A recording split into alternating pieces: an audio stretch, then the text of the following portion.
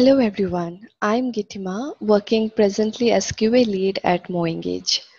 Today in this talk, I would like to share 7 learnings from the past 7 years of my career.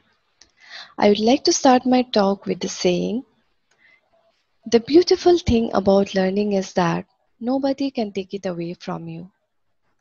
We all have opinions and assumptions, but with time, we understand things better and also it leads to sometimes change our mindset. I also had a few self realizations which I want to share it today. So let's start. The first one is consistency is the key to achieve goals.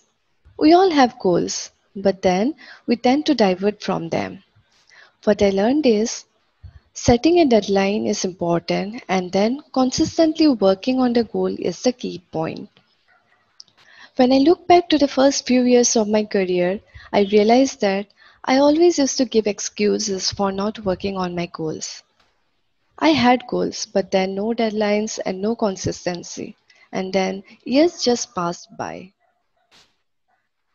Second learning is do not just run after test automation. When I joined my first company as a QA engineer, I always used to run after automation. I was new to testing and did not know much about the testing concepts.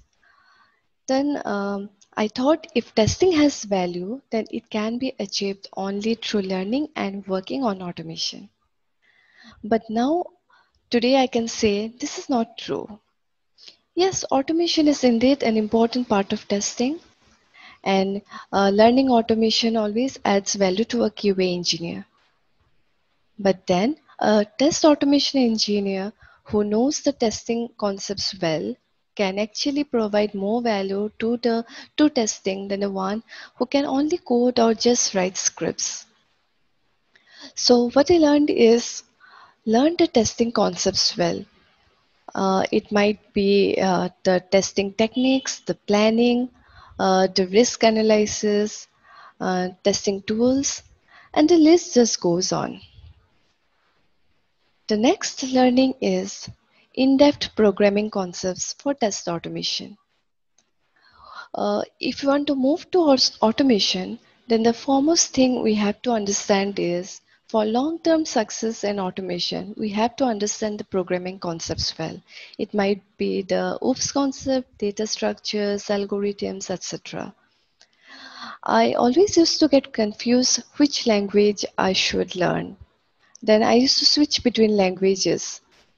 But now I realize that first important thing is we have to understand programming concepts. We have to stick to one language first. If we know one language thoroughly, we can learn the syntax and write code in any other programming language. We should discover the areas which are feasible for automation at work and try to find the uh, places which can reduce which can reduce the manual efforts, and then try start small and try implementing your learning. The next learning is be curious and open to learn. Being a tester, we just can't just stick to finding bugs. We have to be curious at our workplace. We have to learn from the issues which we found. We have to be curious like why how the issue occurred, what is the root cause of the issue. We should always try to debug before going to the developers. We should also learn from the defects which we missed, what we can do to avoid such mistakes. We should learn from the defect patterns. There are also so many tools in the market. We should explore them, and we should also implement the learnings in our work. The next learning is dedicate specific time for reading and sharing. We all know reading is so much important, but then sometimes we lost the habit of reading due to several factors. What I learned is Always give specific time for reading. Read books, blogs, and then share your learnings. Give specific time for sharing your learning.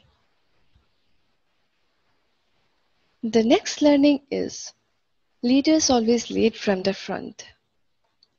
I'm fortunate enough to have worked with good leaders, and I have always learned so much from them and always get inspired from them. Now, being a QA lead at my company, I have learned that actions speak louder than words. We have to act in such a way that we can show the right path to our team and we can empower the people in our team.